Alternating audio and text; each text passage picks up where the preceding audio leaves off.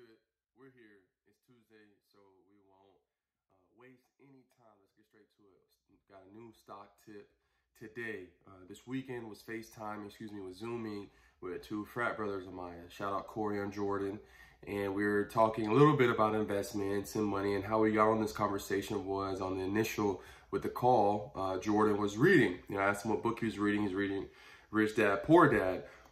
And he asked me if I ever heard of the book, and I've actually never read it by myself, but I've read plenty of excerpts. One of my good friends, Drew, had Drew on here. Drew talked about Rich Dad, Poor Dad with me plenty of times, and just the insight that it brought. And so just to paint a picture going with Jordan, Jordan is a guy now, former NFL player, in the league 6 years, but he's, on the transition to life after ball, trying to see what life looks like after, he officially retires from the NFL. And he's on that journey, on the journey of financial literacy, something we talk about on here, the importance of that for Jordan, trying to really understand how he can best help Black America.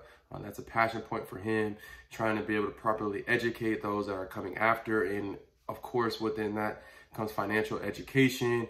And he's just someone that's trying to, take more emphasis and more control, over his money and where is it going and what's happening with it outside of the standard vehicles, that are provided. And so one thing that I brought to the table, talking with him about investing, you never know really where to start with someone because there's so much that can go into it. Why I started a podcast, so we can touch on, different points and different aspects to not overbear anybody, because it's a lot, and it's a lot that can go into it, and it can be confusing. But one point that I wanted to bring to the table for Jordan, just something very tangible, something that I think everybody can take with you if you're listening to this. I know a lot of people, they ask, well, where do I start? Maybe you've done some research, you've read, you're ready to go, but you don't know where to put your money or what to do with it.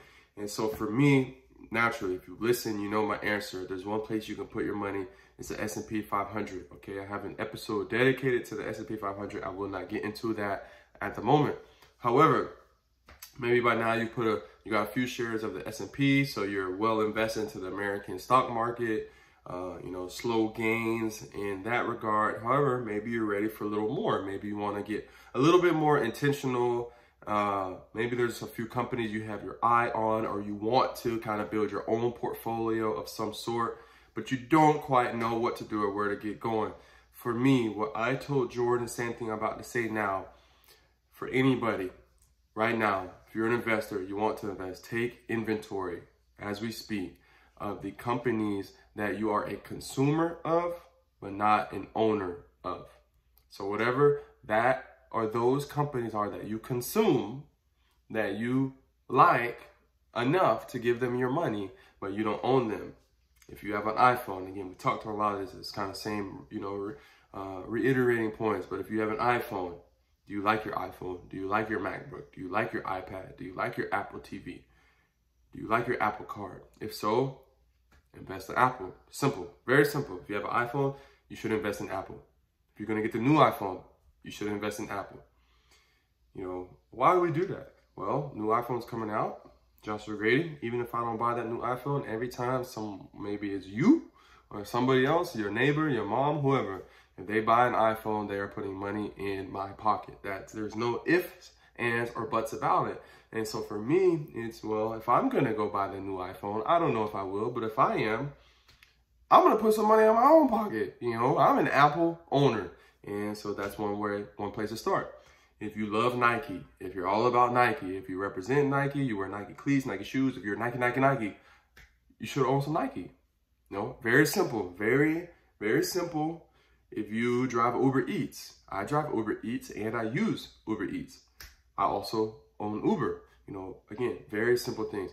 Let's take it a little further. Let me see. Okay, so if you're someone, maybe you have a website that has an e-commerce platform that you sell some clothes. What are you using for that? I don't know necessarily the ins and outs of Shopify, but I know a lot of these websites out here be using Shopify. And if your website out here uses Shopify, you ought to invest in Shopify.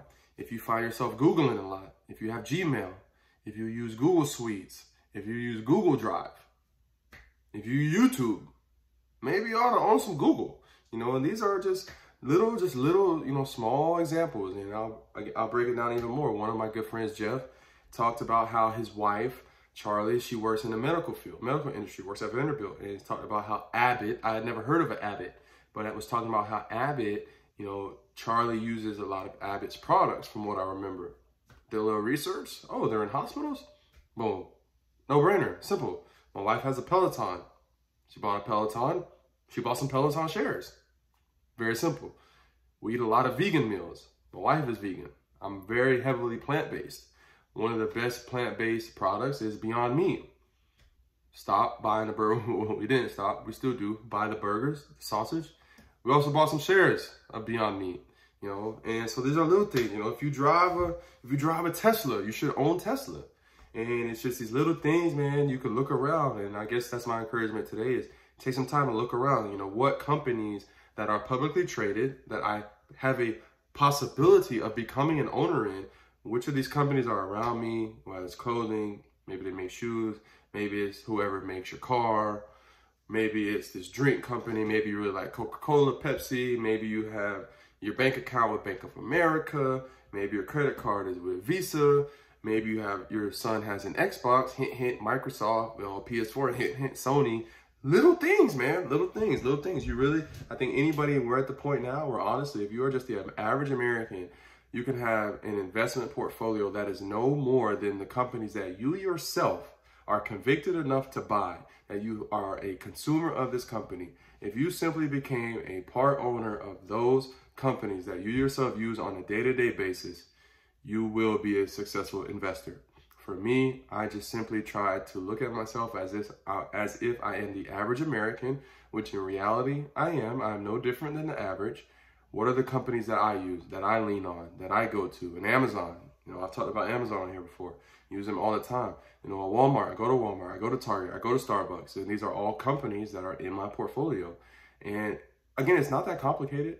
It's very simple, but it's just about being intentional. It's about doing the research. It's about knowing that, hey, ownership is important. That's how I make money while I'm asleep. And that's how I'm going to be able to pass back a heritage to Roman, that he's going to be able to hopefully one day say, man, I'm glad that dad did this for me. So if that's you, you don't know where to start by just examining your room, looking at your closet. What are those brands that you already put some money in their pocket?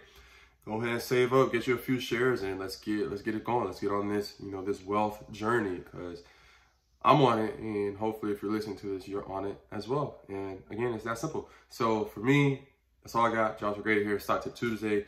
If you're listening to this on the streaming platforms, it would be great if you could leave a 5-star review, subscribe. If you're listening to this or watching this on YouTube, if you could subscribe, hit that button below, throw a like down. I would appreciate that. If you follow us on Instagram at Agent Talk, at Agent Grady _.